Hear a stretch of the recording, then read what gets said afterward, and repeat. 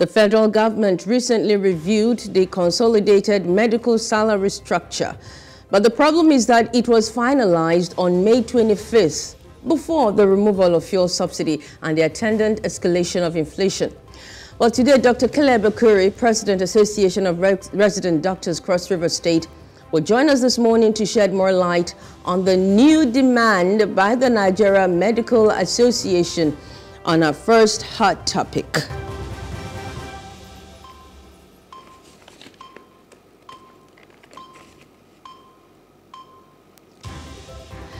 Mining used to be a big deal in Nigeria before we discovered oil, the black gold, in 1956. Well, upon the discovery of oil, Nigeria abandoned not just mining, but also agriculture. And now about 90% of our foreign exchange revenue comes from oil. An ugly trend that the new Minister of Solid Minerals Development, Dele Alake, clearly wants to reverse by targeting 50% GDP contribution from the extractive sector and giving ultimatum to illegal miners in the country. That's our second hot topic this morning on The Breakfast. We'll also be taking a look at the front pages of some national dailies and Off the Press, where an analyst will be joining us to do that.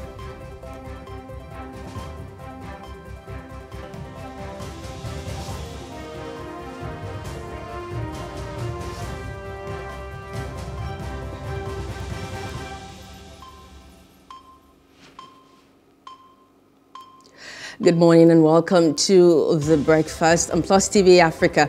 I am Maureen Menonwezigwe. It's the Tuesday edition. We call it the Technophile edition of the program. And straight away, we'll give you our top trending. Zamfara closes 5 markets where bandits trade rustled cattle. The government there announced the immediate closure of cattle markets, popularly known as Kara, in 5 LGAs of the state. The Commissioner for Information and Culture, Manir Haidara, said in a statement on Sunday that the temporary closure of the market was the outcome of a Security Council meeting. And according to Haidara, the affected cattle markets include Danjiba and Konchin Kalgo, Bagega and Wuya cattle markets in Safi and Anka local government areas. Others are Dangulbi and Densildao in Maru local government area, Daurang in Zurmi local government area, and Nasarawa Burkulu in Bukiyim local government area. The commissioner said security agencies and the State Directorate of Animal Health and Livestock Development are directed to ensure strict compliance with the measures.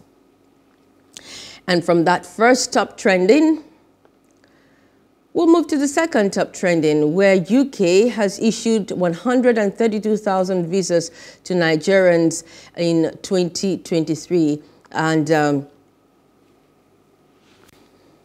this represents a 10% share of all permits issued by the UK in that period. The British Deputy High Commissioner to Nigeria, Johnny Baxter, said the visa increase was due to several factors, including the strong economic ties between the two countries and the growing number of Nigerians studying in the UK. Baxter also noted that the UK government recently changed its rules on student visas, which will allow students to bring their dependents to the UK. This is expected to lead to further growth in Nigerian students coming to the UK. The UK government has also increased the fees for applications. Baxter said this was necessary to cover the cost of processing and providing services to visa holders. He advised Nigerians to apply for visas well before their travel, as there can be delays in processing applications. The increase in issuance to Nigerians is a positive sign for the relationship between the two countries. Well, it also reflects the growing economic and educational ties between the UK and Nigeria. Well, those are the two top trending this morning. We'll take a break now and come back and give you our Off the Press. Stay with us.